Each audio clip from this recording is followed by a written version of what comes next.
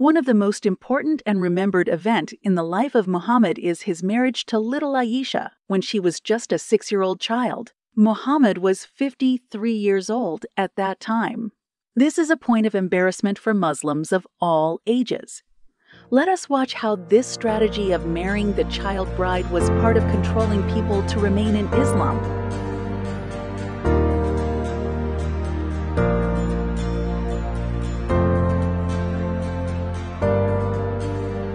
Welcome, friends. If you have not watched the previous episodes of this series, please click on the info card at the top right-hand corner to view the playlist. This episode will describe that piece of incident in the life of the Prophet of Islam, which has become the Achilles heel to all those devotees of Muhammad. Yes, friends, we will discuss about the marriage of the Prophet to Aisha, the 6-year-old child bride. We know that Islam is the religion with the largest number of defectors, and they are silently leaving Islam.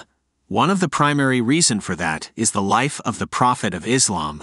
I know that many Muslims would not agree with me that Islam is the religion with the largest number of defectors.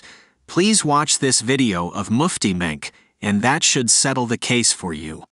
As much as we say Islam is the fastest growing religion in the globe, because we chase the people away. So when you say people apostate, a lot of the times it's because of us chasing them away. I want to tell you something that I've studied. I've studied. Okay.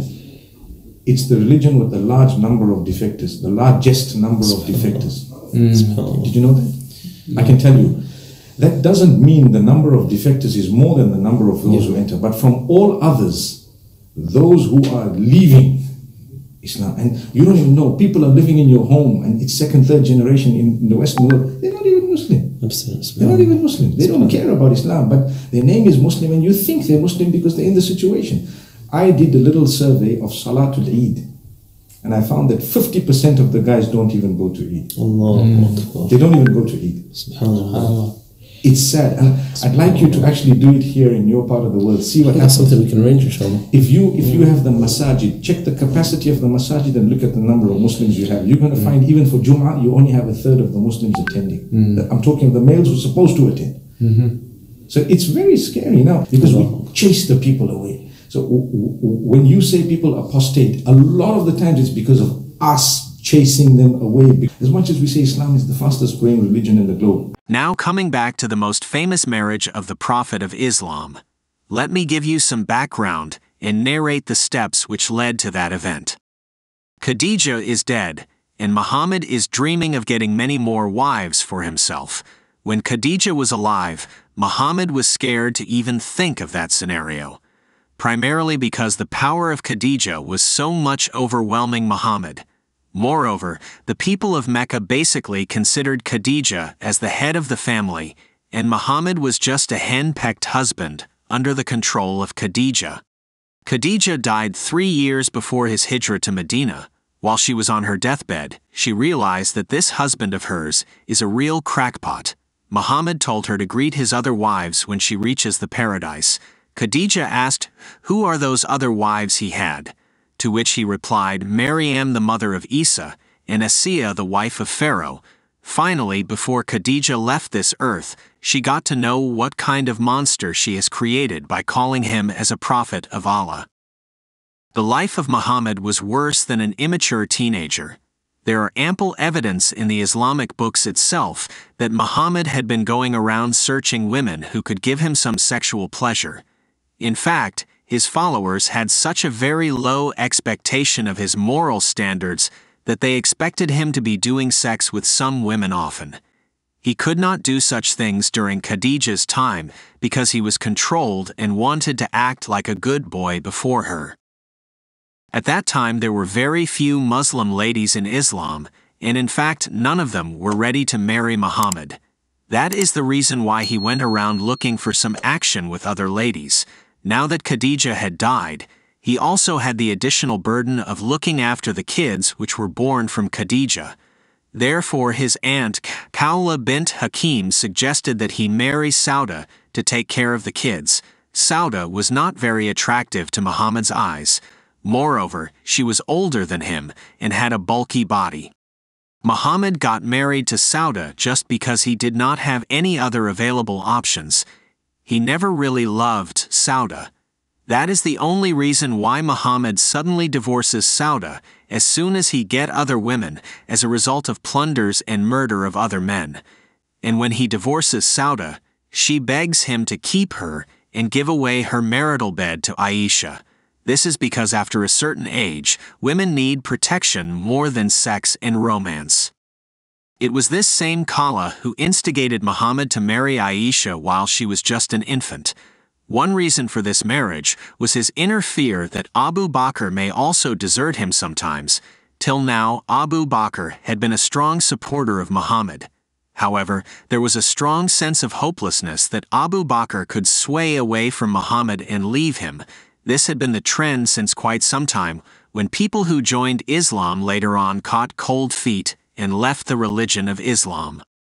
By marrying Aisha, he knew that the relationship will get cemented, and Abu Bakr will not be able to leave him as he had feared. So when Khaula went to Abu Bakr's house to propose for the marriage of Aisha to Muhammad, both Abu Bakr and his wife was in a state of shock. They refused the proposal and asked Khaula to go back and tell Muhammad that they are like brothers, and there is no such custom of marrying a child of the brother. But Muhammad was in no mood to relent. He sent back message through Khaula that they are brothers in religion only. So Muhammad can marry Aisha.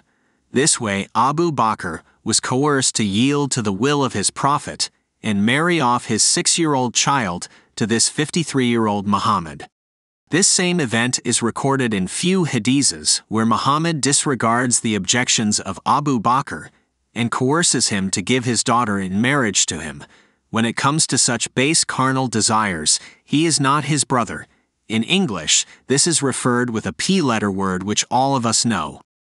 Seems that he understood his reasons for marriage to Aisha was not even convincing to him. So what do you think he should do so that others around him can be convinced? You guessed it right.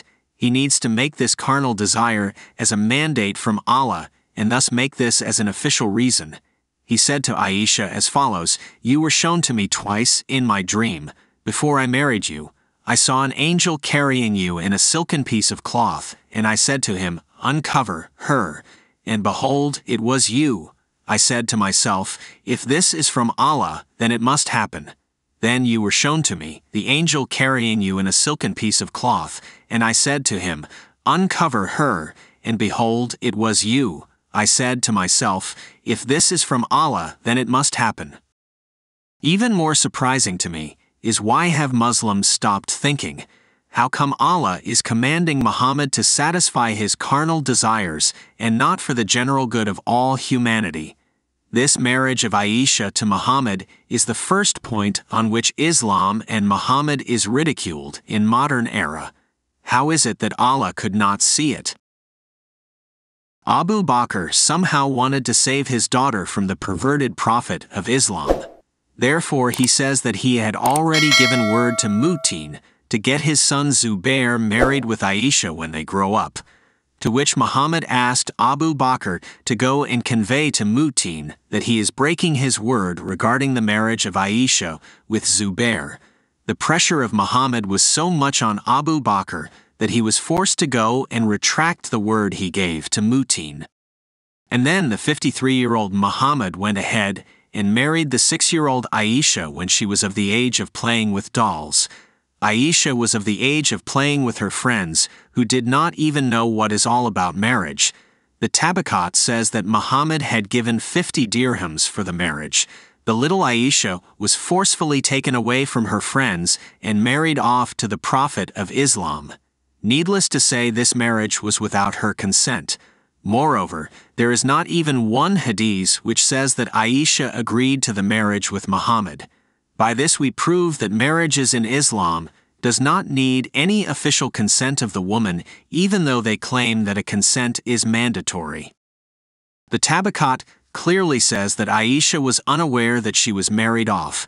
When she was stopped from going back to her parents' place, she got the jolt that something is amiss. This is an event which is reconfirmed by Islamic history, and many fatwas arising from Islamic ulemas proving that old men used to marry little girls from the start of Islamic history.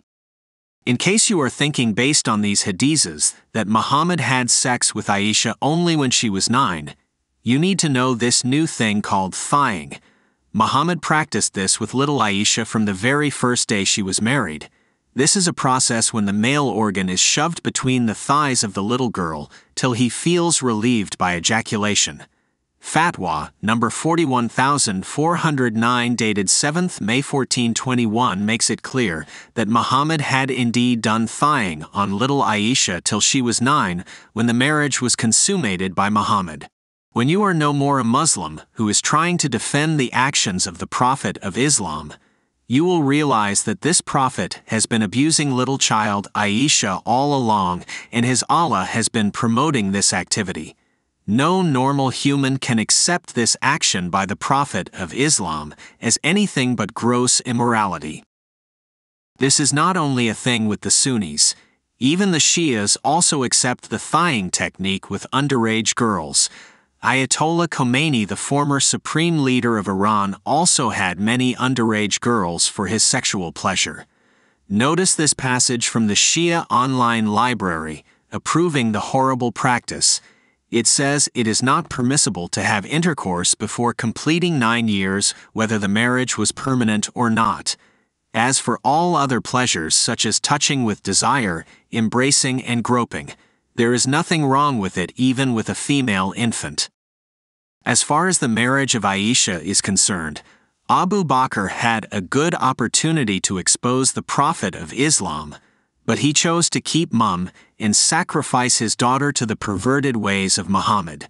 A similar thing happened with Muhammad's Miraj story, where his followers found out that he was lying, and a huge number of people left Islam when they understood that he was a fraud.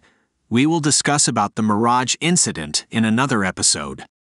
To cover up the embarrassment, Muslims say that Aisha was a mature girl.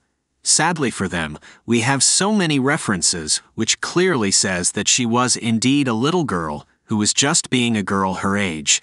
While we can go on and on about the mentality of a person who wants to sleep with a 6-year-old girl, it's up to the followers of the religion to realize that they have been duped into it, and now they are forced to defend all these immoral and perverted practices.